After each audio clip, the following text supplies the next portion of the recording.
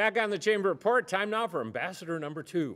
He is one of my favorite people representing one of the coolest organizations for what they do, and we're going to talk to you about it and get an update. He's been on the show before.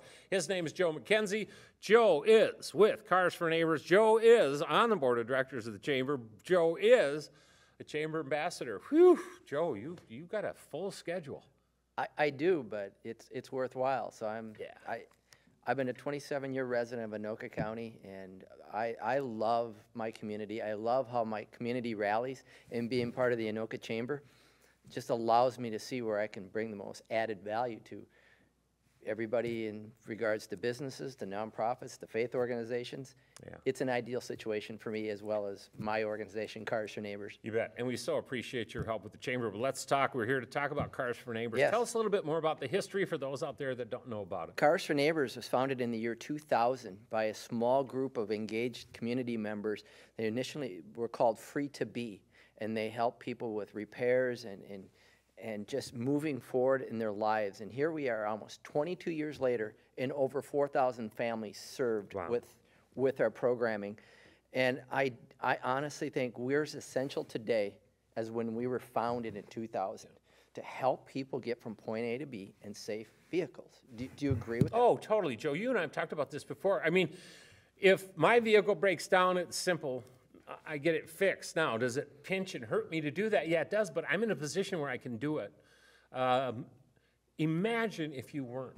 Imagine if the lifeblood that is your vehicle, which gets you to work, which gets you a paycheck, which pays for your rent, which puts food into your children's mouths, is suddenly not available to you. Imagine that.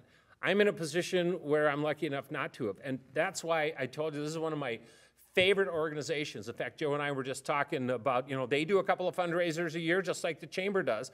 Brendan and I told him, I said, hey, your next one, get a hold of me. We're going to sponsor something. We're going to help. But can you imagine if you didn't have that? And I would imagine now that we're on that, winter maybe kicks it in more than normal, Joe, but I would imagine cars break down 12 months out of the year.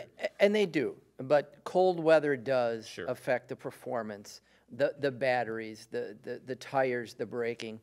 We keep people in safe vehicles, and any time of year, but winter causes a lot of problems.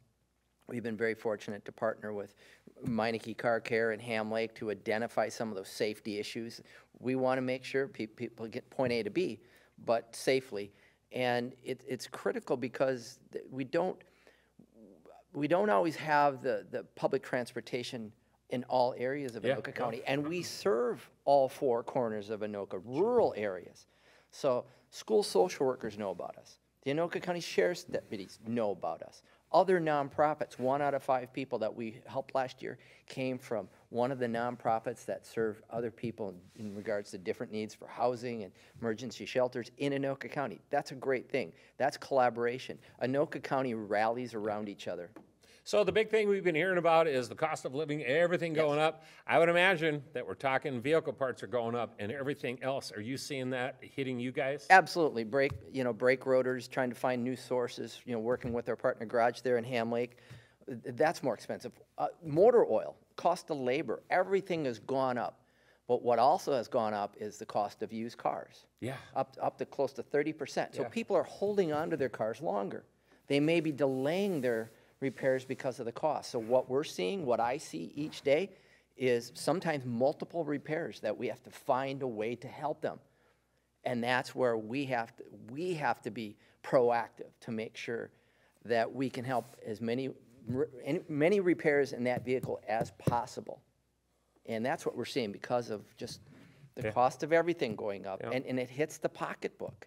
It hits people more now, and the cost of gas going up, just turning that engine over. Yeah, no, we're cost more money than it did a year ago. Yeah, $1 a gallon more. You think about that, 20 gallons fill a car, that's 20 more bucks on top of what you're already paying for that from a year ago, and 20 bucks. For a family where 20 bucks matters, hey, it matters to me, but for a family where it really matters, that's a big deal. Joe, looking out to 22, let's talk about the coming year for Cars for Neighbors. What do you see? Coming year is that we will have opportunities for the community to engage with Cars for Neighbors, and that will be through our events. We're planning a cruise and shine event where, we have the ability for cars to take a short cruise and do a car show here in June. We're working on final details of that. And then our annual fundraiser, Carcino Night, that's held at Brook Hall in Blaine. That's a great opportunity for all the community to come together and just continue to rally on behalf of everybody in Anoka County. These events, as you know, are so critical to making a difference in a person's life. Yeah. And I'm proud to be a part of that, because I don't know if the founders realized how essential we would be even 22 years later, but we are. Oh, totally. And I'm proud to carry on that tradition of many of those community members who saw that, had that vision, and then we build on that. Yeah, and you know what? 22 years from now, it's still going to be the same. As long as there's vehicles and there are people in need who have to have those that are critical. I mean, this is critical, people. This isn't, oh, geez, they're looking to get some new tires with some nice mags on them. They're just trying to get to work, man. They're just trying to get to their job so that they can make money and cover their family. I know somebody out there right now is thinking, you know what? I am in need, or somebody out there, and I hope there's a whole lot more than just somebody that wants to help the cause. You don't have to wait for one of their fundraisers to give. Pretty sure Joe will take it right now because they need it. Joe, if somebody wants to give, if somebody has need, how do they get a hold of you folks? The best way to learn about us is carsforneighbors.org.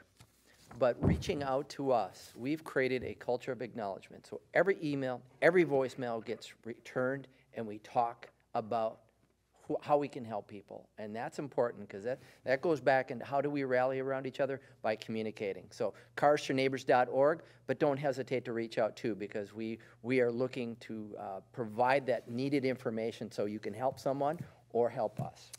And thank you for obviously being on the board. Thank you for being an ambassador, and you're thinking, oh, geez, maybe there's cookies there. You know what? A lot of times there are. But I always tell people, you don't have to bring anything. This is a celebration of the fact that this business is opening up. And I know that you make most of them. I never expect an ambassador to hit them all. They're all working, man. But you make so many of them, and it's always positive, isn't it? It is, because we have the ability to engage with new businesses. We can make referrals to that new business. That business may learn more about my organization or that next business. Yeah. When we all collaborate like that through the chamber, through ribbon cuttings, we can do great things by showing up. Yeah. Right? Yeah, it's not that hard. And graduate of ribbon holding school. The guy has skills, no doubt. Joe, good to see you. You're going to come back sometime this year. Absolutely, we'll talk. Pete. I appreciate the opportunity. Love Cars for Neighbors. All right, we're taking a break. Ambassador number 3 coming up.